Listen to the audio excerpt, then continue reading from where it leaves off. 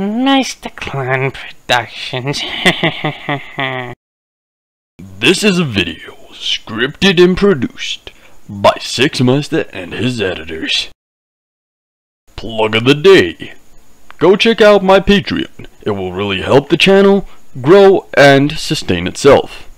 Also, Patreon members do get shoutouts at the end of every video, so if you are a Patreon member, make sure to stay to the end to see yourself shouted out. Also, join my Discord, Twitter, Instagram, and TikTok. Also, thanks to the Dragon Lord, we can roll that intro.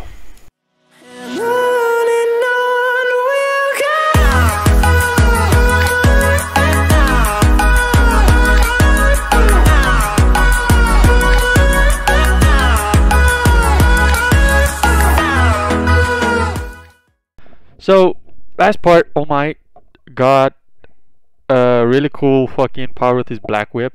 He learned how to make clothes with it, but he has to concentrate and keep it up. But I'm gonna say it's sports festival, and because All Might's up and ready, he's gonna be there. He no longer has the wound, so he's gonna finally make a big public appearance again. And I'm gonna say he gonna do a conference, like in between like rounds and shit with like reporters. So yeah, let's get into the sports festival. Everyone's there. Like, I think it was the day before the sports festival actually, where like class 1B general studies and all of them groups like gather outside 1A's room. Oh, and in this time, Shinso or whatever his name was, the guy with the mind control ability, was trained by Aizawa so that he could use the scarf, and he actually did fill in the form to let him use it in the sports festival. So yeah, but fucking how do you say this? So basically, all of them are outside, but no Shinso. This time I think his name was Monoma, the guy with the copy quirk. He's like freaking out on 1A, and Raven and Deku are just like walking and ignoring him. And he's like, why do you think you're better than me?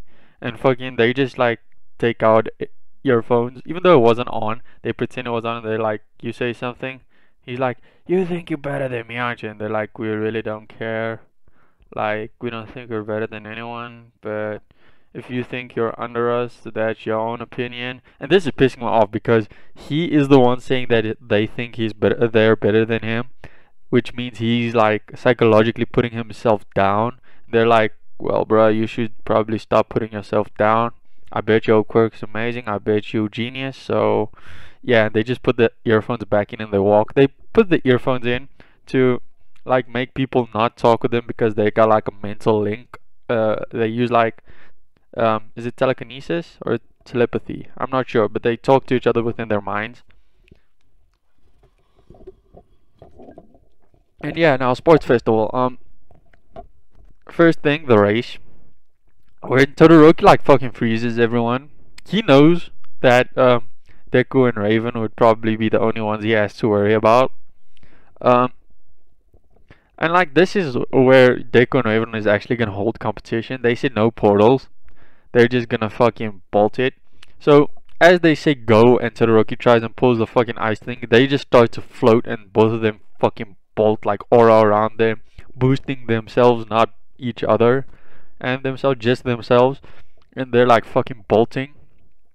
And they're already like fucking over the trip wires or like the fucking balancing wires. They're already like at the minefield, and Deku's like, I got a dirty chick, and he scoops up a landmine and he smacks it right in front of Raven. And he just wins because she's pissed now. Fucking 4 eyes or 6 eyes or whatever fucking chasing his ass down. And he just wins. And she's like, that was a fucking dirty chick. And she just punches him. He's like, I know. And Midnight's like, first place, Izuku Midoriya. Second place, did I just say place? I'm in place. Second place is Maho Akuma. And then when everyone's done, she explains everything in canon. And in this one, it's Raven, Deku, Ochaka, Ida, and Tokoyami. Um, yeah, fuck it. So I'ma say that fucking Boot Girl is with like Kirishima and them because she not really fucking. What was her name? The pink-haired fucking support core girl. Deku and Raven don't need support shit, so I don't really see any use for her in this what if. But yeah, like I'm gonna say they're just fucking smart, and Deku uses his aura to cover it, so it's technically a part of his quirk, even though it's not a quirk. So he's like fully within the rules. Like no one getting his. Like he gets first place, him and his group. So everyone there goes through. I'm gonna say most shit goes to canon, but because Bakugo wasn't in this, I'm gonna just say Raven takes his place, like in everything. So I'm gonna just get to the important fights, like Deku versus Shinso. Deku's like, bruh, step out of the ring, you ain't winning. And then Shinso starts talking and like asking questions like indirectly. So he's actually smart. He doesn't ask the question directly. He's like speaking and just puts a question in, and if Deku says something, he technically answers it.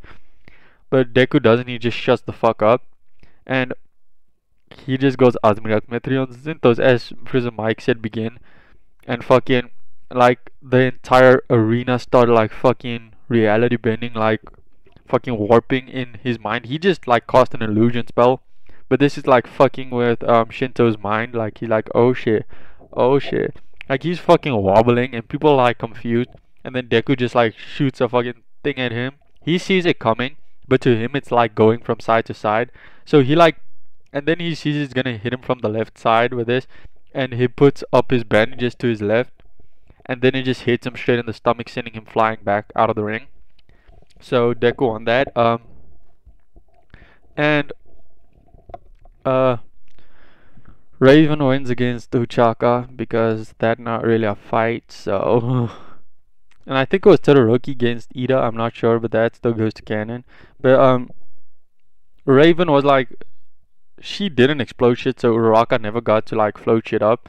All Raven did is she fucking like made a wall of fucking with her, basically her thing, what's it called, her magic, but quirk. And she just like continually pushes it forward, pushing Uraraka out of the ring. Uraraka couldn't really do shit. So yeah, and now one of the interesting fights, Deku versus Todoroki. Todoroki's still only using his ice, and he still thinks he's like, if he goes all out, he can beat Deku and Raven, even though he can't. So, and he's like, and Deku's like, bro, you ain't winning unless you use both your fire and your ice. And he's like, I don't need it. That's his quirk. And Deku just like fucking pushing him around like a little bitch. Like he was a little bitch, and he's like, okay, I get it. And he starts using his fire, and Deku's like, there you go. Just remember, that's your quirk. That isn't his. So use it to protect people. And shit like that. And Deku knows about Todoroki's mom because he did research on Todoroki because his quirk was interesting. And he find that out, and he's like, first of all, I should tell you, get him arrested, like, bruh. And he's like, and Todoroki's like, what do you mean? He's like, first, abuse, illegal. Abused you, abused your mom. He physically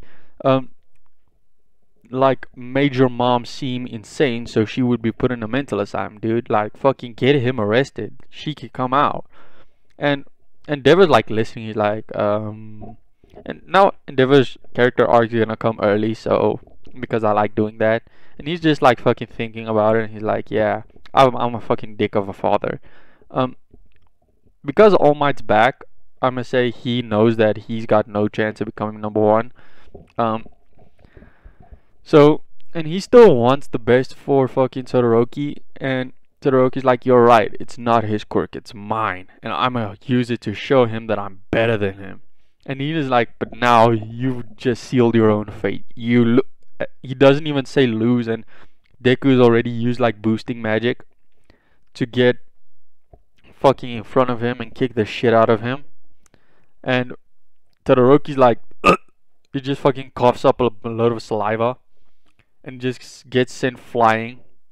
and his feet aren't on the floor anymore, so he can't use like ice to fucking block him, or he can't even think because he was hit so hard that he's fucking confused, and he just lands outside, and everyone's cheering like, whoa!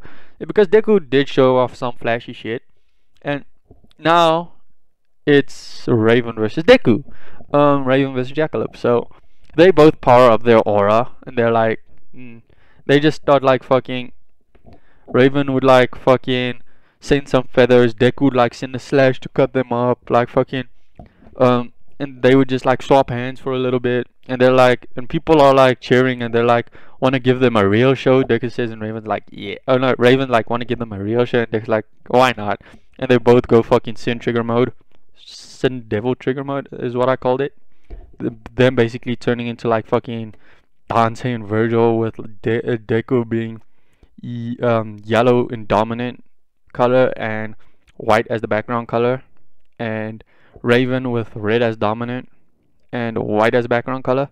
So like with Dante and Virgil, I think it's red and black for Dante and blue and black for Virgil, but blue and red being their dominant colors. So yeah, it's basically like that, just replacing some colors, and they look a little different. So yeah, and now they fucking swap in hand, like they fucking bigger because of their devil forms. They look like fucking cool.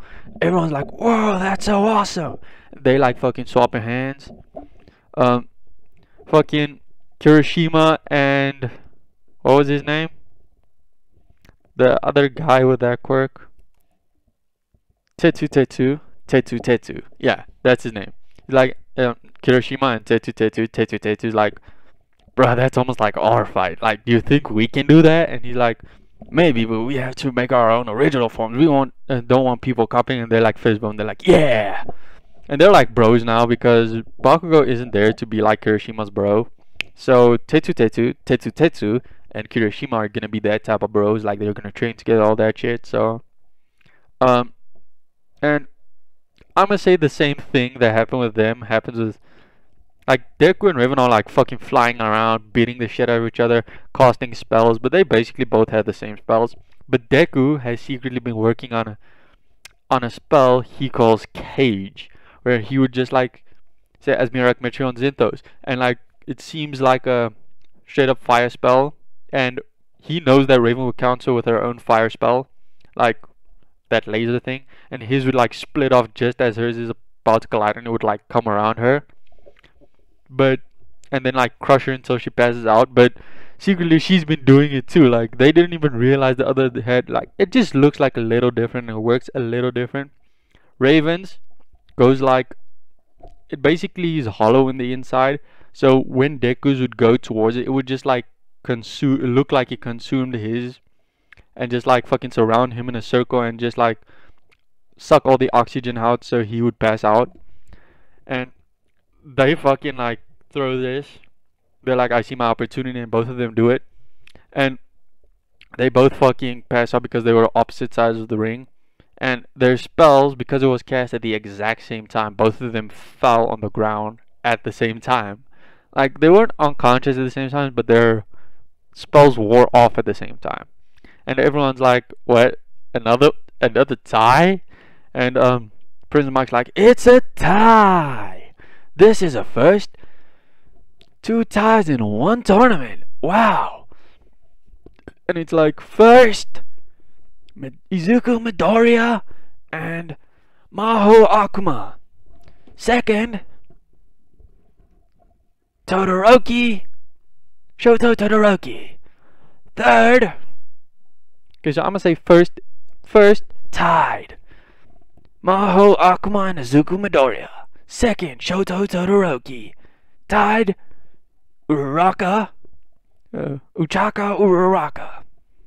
Third, tied, Ida, Tokoyami, Kirishima, and Tetu. Everyone's like doing, whoa, yeah. And it's like, fuck yeah, bro. So like fucking Raven and Deku got all the fucking shit, like all the like work study requests and shit.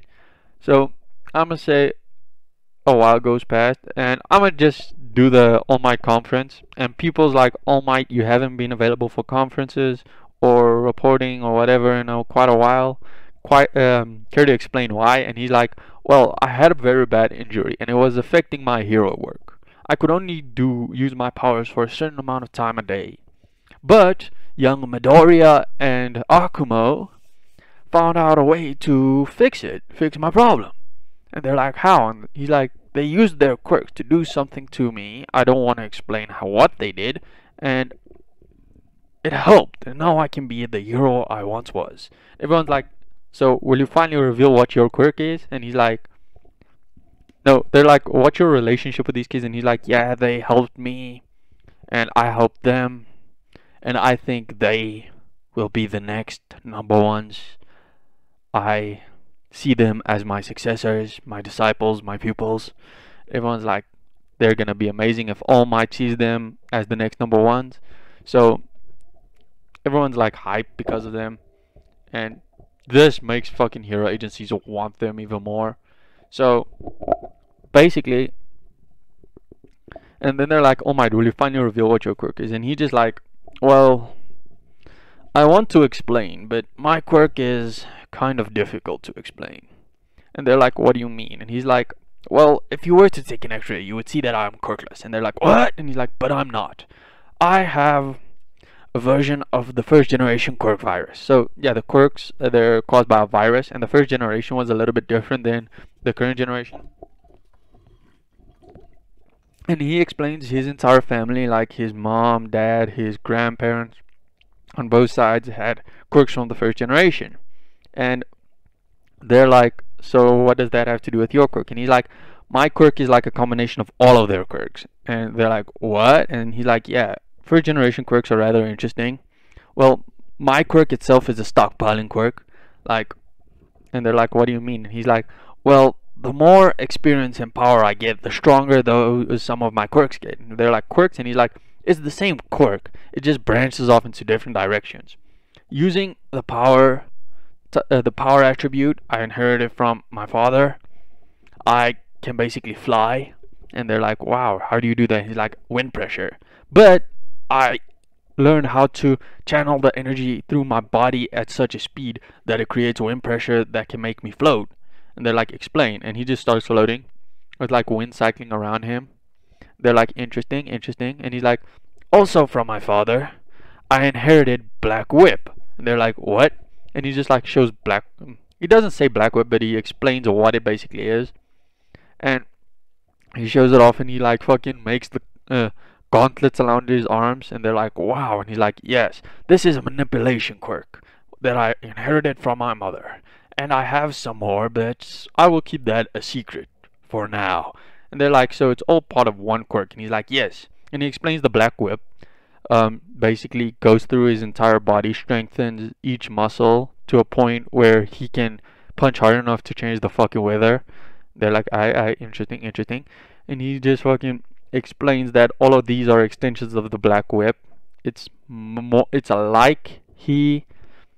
almost like he has multiple quirks, but it's actually one quirk. That's how it explains, even though he does have multiple quirks. And I know y'all gonna be like, why didn't, if All Might were to unlock it, he would have unlocked it a long time ago. I don't fucking care. I want to give All Might this shit, so fuck you. I love energy. So everyone's like, finally we know what All Might's quirk is. They're like, it's a power type manipulation quirk. That's how they classify it as a power type manipulation strength slash speed quirk. So it's basically an overall power manipulation quirk. That's what they call it. And they're like, and they did ask him how this quirk is like, well, the quirk itself used to be weak. I couldn't really do anything with it, but after time it became more powerful as I learned to use it, and the more I trained my body to get accustomed to it, the stronger it got. They're like, so that's what you meant by stockpiling? And he's like, yeah, every time I get more experience and train, the quirk basically almost doubles in power. And they're like, interesting. You're basically fucking invincible. If you were a villain, we were all dead.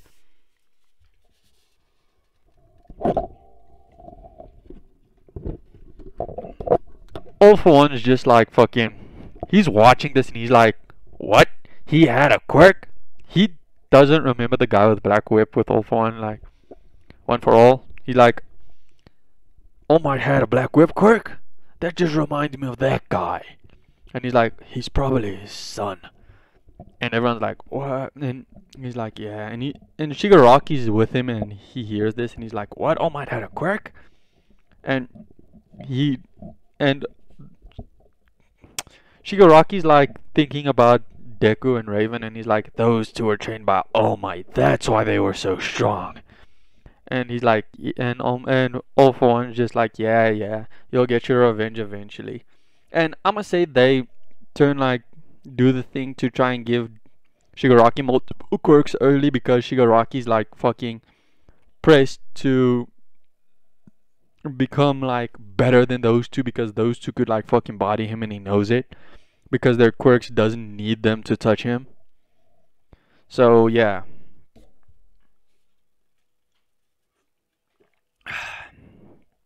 So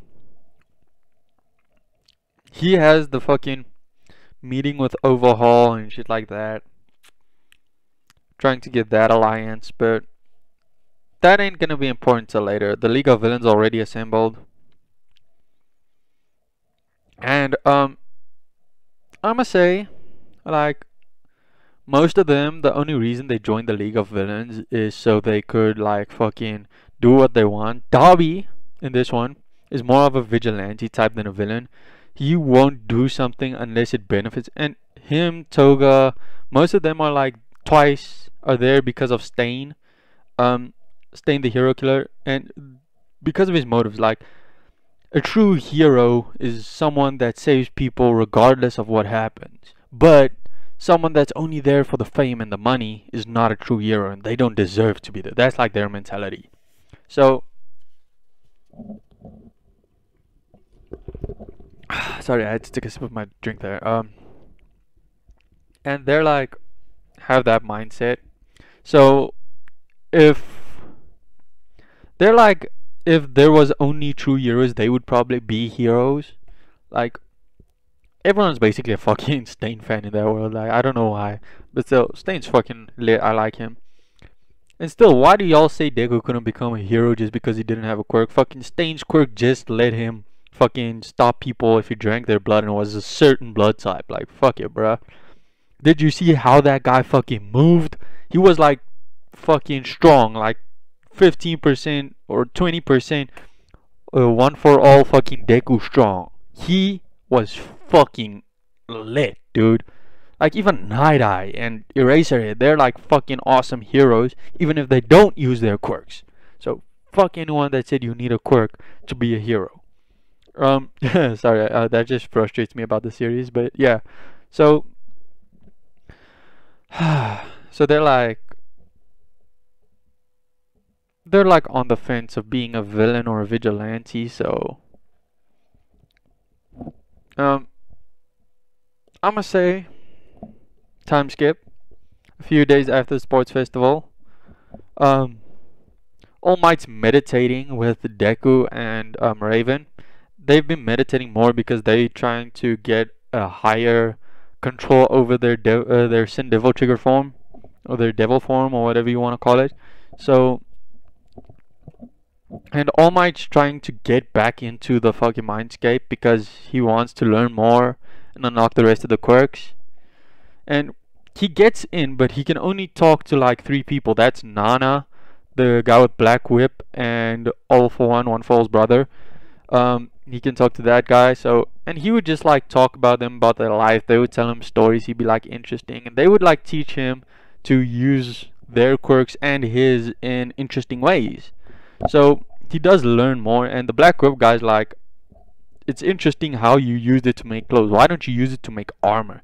He's like, yeah, I made the gauntlets, remember? And he's like, yeah, but you can, if you focus enough of One For All strength into the Black Whip, you can increase the mass size of the Black Whip. He's like, interesting. So then he tries it whilst meditating. So he's just sitting dead still, and then like fucking Black Whip like erupts like in mass and covers him. And he's like, that was like 95%. and his bones are like aching because of it. And he's like, I need to get used to that. They're like, yeah. And so, fuck yeah.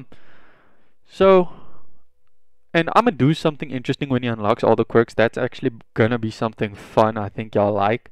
So, yeah, just wait for that. But yeah, he's like meditating with them, getting more control. He can't make armor yet, but he can like cover his whole body in like black whip, except for like his mouth, nose, eyes, and stuff like that, so he can still breathe. And he's trying to get used to it. And I'm gonna have a time skip to, I think it was the forest training arc, and everyone's allowed to go. So class 1A gets there first. And Deku and Raven just see the Wawa Pussycats, and they know about these people because they're rescue heroes, and they know their quirks, and they're like, oh fuck, and they just fucking run and dive off the edge of the mountain when they got there. And then fucking Ida's like, get back on the bus, and then fucking it's too late. The fucking avalanche happens, and Deku and Raven's like, well, we can easily take this on ourselves, so we're just gonna fly there, see y'all there. Fuck it. So they just leave. Like everyone else, I'm gonna say they arrive a half an hour later than in canon. So because they had to fucking work shit a little more because Deku wasn't there. So, and Bakugo wasn't there. So there was no Mineta pissing his pants. I'm really sure he pissed his pants in that scene, dude. But they got there. They saw the fucking kid. What was his name? Koto Izumi. Yeah, that was his name. Koto Izumi. They meet Koto, and because the Wawa Pussycats ain't there, like, they got there fast. Like, in a few. Don't even try it, kid. And he's fucking. Aura just surrounds him because he doesn't want to get punched in the balls. And the kid's like, fucking. He runs off crying. And Raven's like, you didn't have to do that. He's like, sorry. And fucking Raven goes after him. And she's like, and he's just sitting there crying. And the kid's like, why do they have to try? They're just gonna die like mom and dad. Then fucking Raven's like fucking bawling her eyes out because she heard this kid lost his parents at such a young age. And she fucking approaches him. She's like, hey kid. And he just like, go away. And he turns around and he sees her crying. And he's like confused. Why the fuck you crying?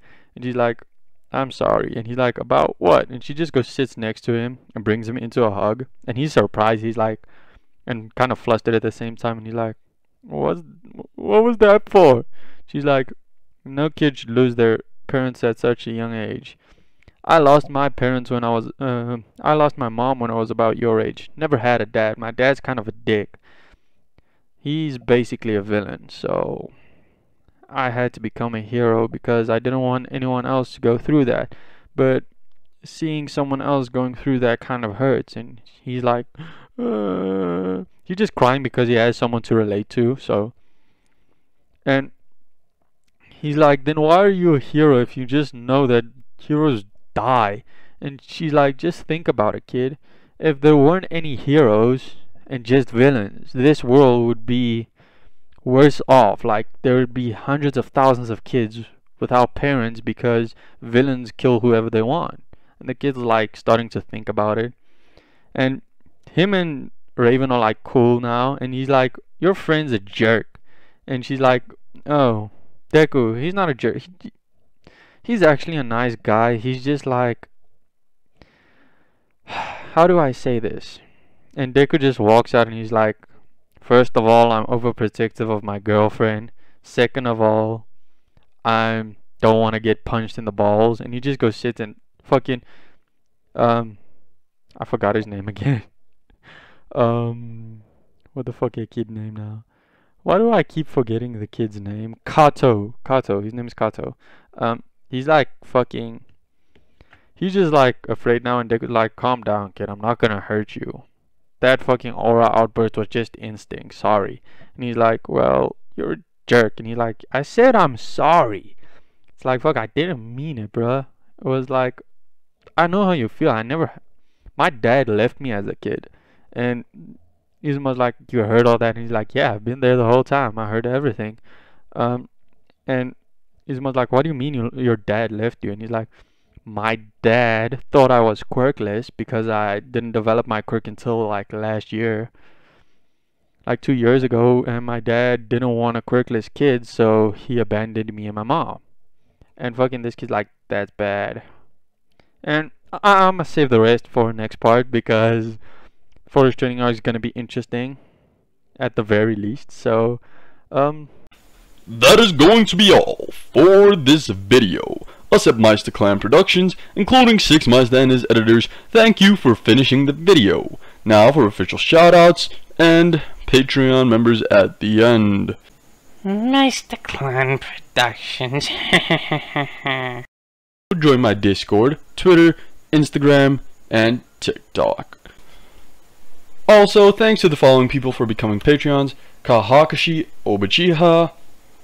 And remember to check out the link in the description because the Dragon Lord created both our intro and outro. Now roll that outro. Peace. 1, 2, 3, let's go!